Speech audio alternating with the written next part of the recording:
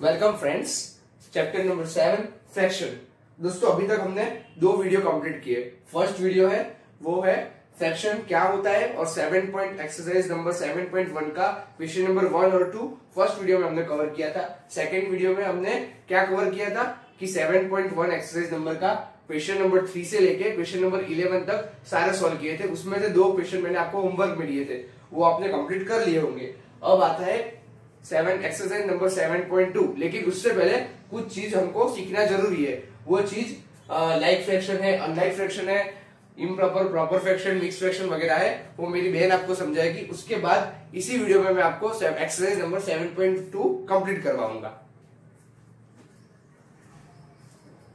Hi friends, जैसे भाई ने बताया, अब आते हैं लाइक फ्रैक्शंस और अनलाइक फ्रैक्शंस। तो लाइक फ्रैक्शंस क्या होते हैं?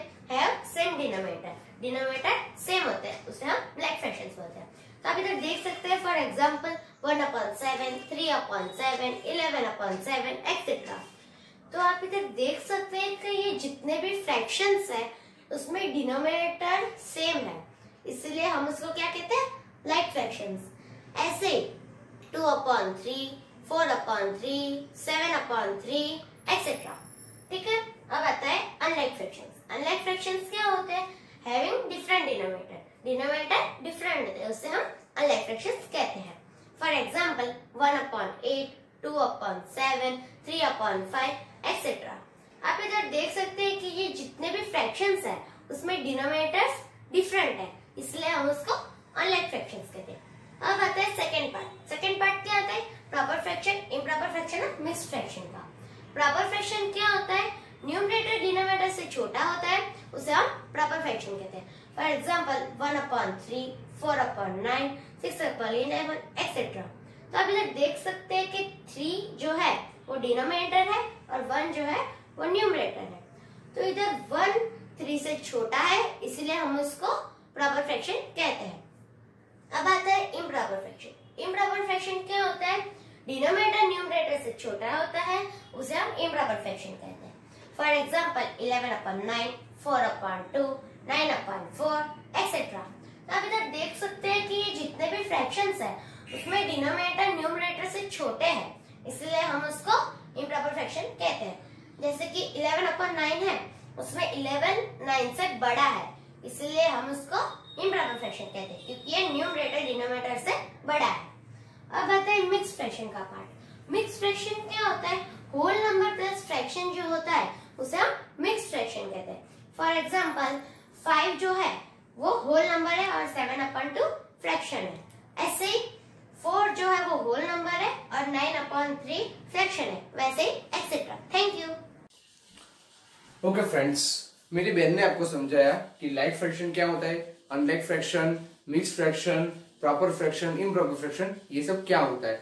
अभी हम देखेंगे कि मिक्स फ्रैक्शन को इम्प्रॉपर फ्रैक्शन में और इम्प्रॉपर फ्रैक्शन को मिक्स फ्रैक्शन में कन्वर्ट कैसे करते हैं। एक्सरसाइज 7.2 हम नेक्स्ट वीडियो में देखेंगे, क्योंकि ये वीडियो थोड़ा लंबा बन जाएगा।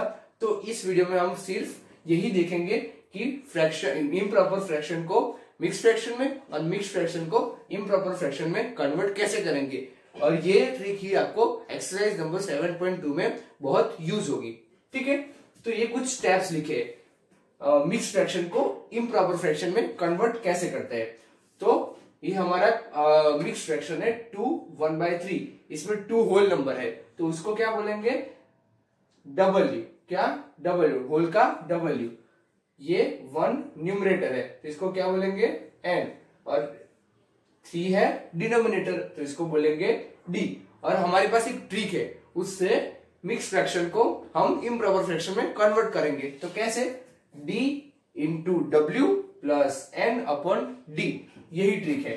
तो ये फॉर्मूला इधर अप्लाई करते हैं। D कौन सा है? 3, तो इधर 3 लिखते हैं, इंटू W, तो W कौन सा है? 2 इंटू 2 मल्टी प्लस N, तो एडिशन करेंगे हम, N क्या है? 1। ठीक है, और नीचे डिनोमिनेटर में क्या आएगा? D, फिर से D, तो D क्या है? 3। तो हमारा आंसर क्या आएगा? 3 into 2 equal to 6। Simple solve करना है। 3 इंटू 2 इक्वल टू 6। 6 प्लस ये क्या है? 1। अपॉन नीचे क्या आता है डिनोमिनेटर में 3। हमारा फाइनल आंसर क्या आ गया 6 + 1 = 7। इधर 7 अपॉन नीचे 3, तो ये हमारा आ गया इम्प्रॉपर फ्रैक्शन। तो ये हमने कर दिया, मिक्स फ्रैक्शन को इम्प्रॉपर फ्रैक्शन में कन्वर्ट कर दिया। तो एक फिर से आपको समझा देता हूं, ये फॉर्मूले आपको अप्लाई करनी है, d × w + n/d। ठीक है, अब d क्या है डिनोमिनेटर, न्यूमरेटर n क्या है न्यूमरेटर, और w क्या है होल नंबर मतलब 2। तो इधर हमने अप्लाई किया d = 3, then w = 2, 3 × 2 plus n = 1, इधर 1 लिखा, और डिनोमिनेटर में d तो d 6। अब इसको सिंपली सॉल्व किया, 3 × d = 6 + 1 और इधर 3, मतलब 6 + 1 = 7 और डिनोमिनेटर में 3। तो ये हो गया हमारा mix fraction to improper fraction. अब इसके ज्यादा क्वेश्चन हम एक्सरसाइज में सॉल्व करेंगे।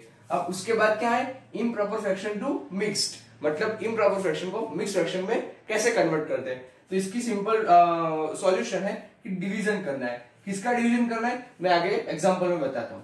ठीक है, तो डिवीजन में हमें करना है, पहले इधर लिख दो, ऐसे बॉक्स बना दिया। अब ये x है, x क्या है ये 13 को हम बोलेंगे x और ये 3 को हम बोलेंगे d। तो पहले x को इधर लिखना है, तो x को इधर x की वैल्यू क्या है 13, तो x हमने इधर लिख लिया। अब ये डिनोमिनेटर 3 है तो हम इधर लिखेंगे। अब इसको सॉल्व करना है, डिवीजन तो आपको आता होगा, तो इसको सॉल्व कैसे करेंगे 3 × 4 = 12 = इधर क्या आ गया 1, 13 में से 12 जाएंगे तो आएगा आंसर 1। ठीक है, अब उसको मिक्स फ्रैक्शन में हमें कन्वर्ट करना है। तो मिक्स फ्रैक्शन कैसा होता है, इधर होल नंबर होता है, इधर न्यूमरेटर होता है और इधर डिनोमिनेटर। तो हमें इस फॉर्मूले की मदद से इसको इधर अप्लाई करना है। कैसे करेंगे, तो पहले होल नंबर लिखते हैं, होल नंबर w। तो w इधर कहां लिखा हुआ है, इधर w लिखा हुआ है, तो इधर ये हो गया हमारा w, मतलब जो ऊपर है उसको हम बोलेंगे w, इधर 4 है। इसके बाद n किधर है, इधर है, तो इसको n1 इधर से उठा के न्यूमरेटर में लग दिया। और डिनोमिनेटर में क्या लिखेंगे, ये d इधर है, तो इधर से 3 उठा के हमने लिख दिया डिनोमिनेटर में। तो 4 1/3 हमारा क्या आ गया आंसर। तो फिर से आपको एक बार समझा देता हूं, improper fraction to mix fraction. तो कैसे करेंगे, तो पहले जो भी हमको वैल्यू दी है उसका डिवीजन करना है। कैसे कि जो न्यूमरेटर है वो बॉक्स के अंदर आएगा और जो डिनोमिनेटर है वो बॉक्स के बाहर आएगा। उसके बाद हमने डिवीजन कर दिया कि 3 × 4 = 12, तो आंसर इधर आ गया 1, इधर 4। अब हमें इससे कंपेयर करना है इसको मिक्स फ्रैक्शन में कन्वर्ट करने के लिए। मिक्स फ्रैक्शन कैसा होता है, whole number numerator upon denominator. तो होल नंबर कौन सा है w, यहाँ 4 है। ठीक है, तो इधर 4 रख दिया। देन न्यूमरेटर n कौन सा है नीचे है, तो नीचे से हमने उठा लिया n = 1 और मतलब डिनोमिनेटर कौन सा है d, तो वो इधर है, इधर से हमने उठा लिया 3। तो ये हमारा हो गया improper fraction to mix fraction.